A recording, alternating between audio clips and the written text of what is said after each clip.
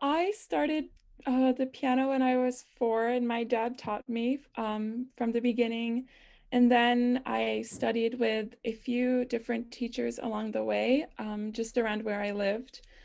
And yes, now I study at Oberlin Conservatory of Music with Professor Peter Takach.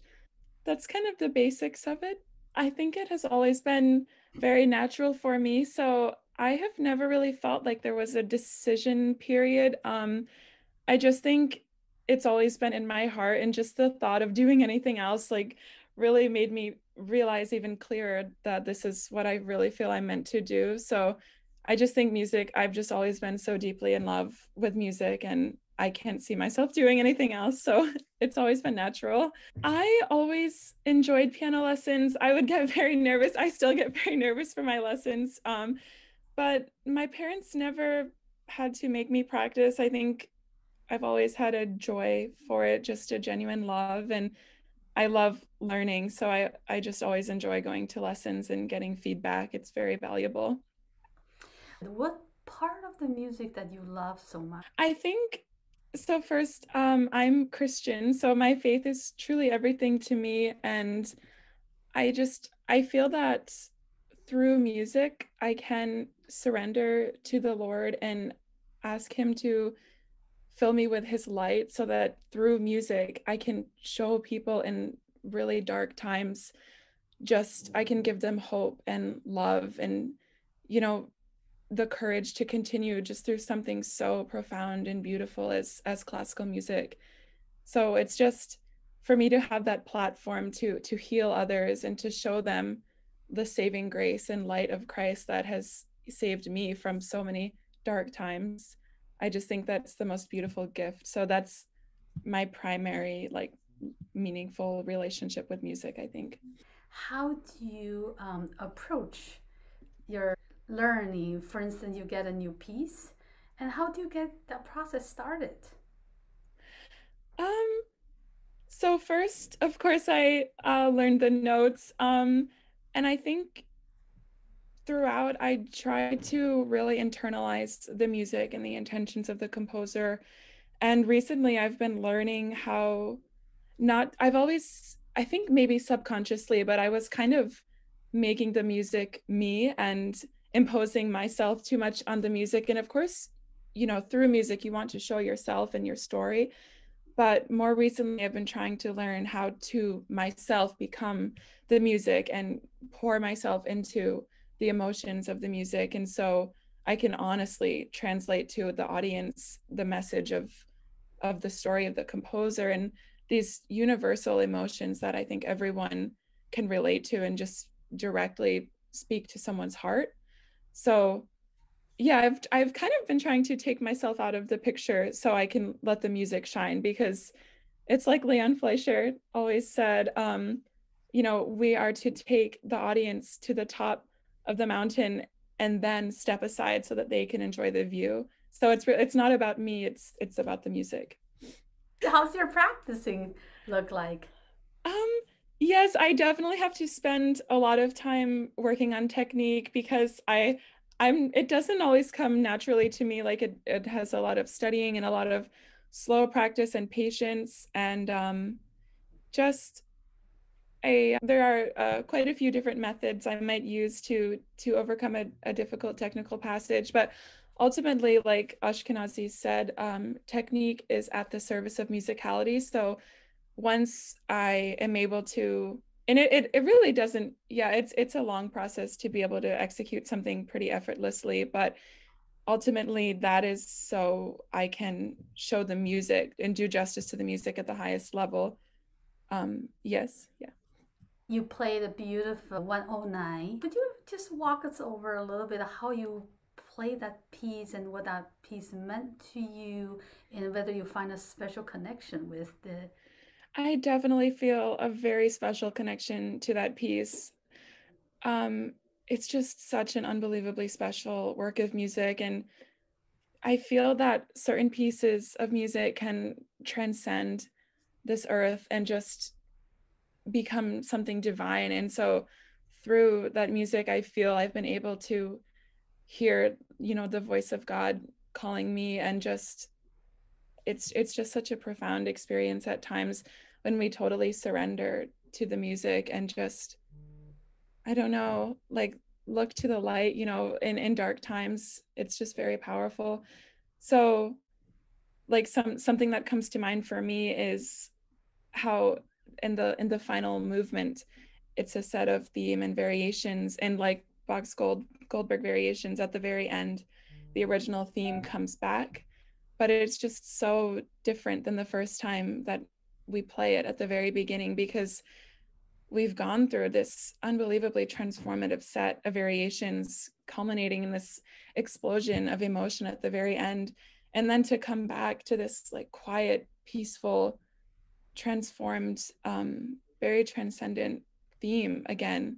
It's like looking back on your whole life. So just in through 15 minutes to be able to experience that is so amazing. So that's very special to me, and to take audience on that journey is even more meaningful. I think the beginning is very hopeful, and it's very emotional and intimate, and it's kind of just like you're walking, and then maybe it's like the beginning of a journey towards like redemption and salvation after the second movement, which is very intense and almost aggressive, and then the variations as they build and build, it's like you're going through these very hard times and all of this struggle internally, and just striving for light and truth. And I think the beginning represents that because of its purity and how beautiful it is, and then to return to it at the end and be transformed, I think very, very amazing. Throughout his life, and particularly towards the end with losing his hearing and everything, and just battling with his fate, I think that he suffered so much through dark times, and music was there for him, as and through music God was there for him, and I feel that through music. So through the music, as I suffer and also rejoice in the glory of the Lord, I really feel very connected to the music in that, because I think as it transcends earthly boundaries and looks to the divine, I can hear Beethoven doing that as well, as he nears the very end of his life, since it's such a late sonata, at the very end of the piece, looking back at his life, it's very heavenly, and I really feel connected to the Lord through that. Do you have a favorite composer or composers that you especially love? So I love so many. I think pretty unchanging Bach is really, really special to me. I played so much Bach when I was younger, so early on I developed a very good relationship with him, and I love so many different composers, but going back to Bach, it feels very pure and holy, and I think because Bach really surrendered to the Lord when he composed, as I try to do when I perform and try to strive to really understand the music.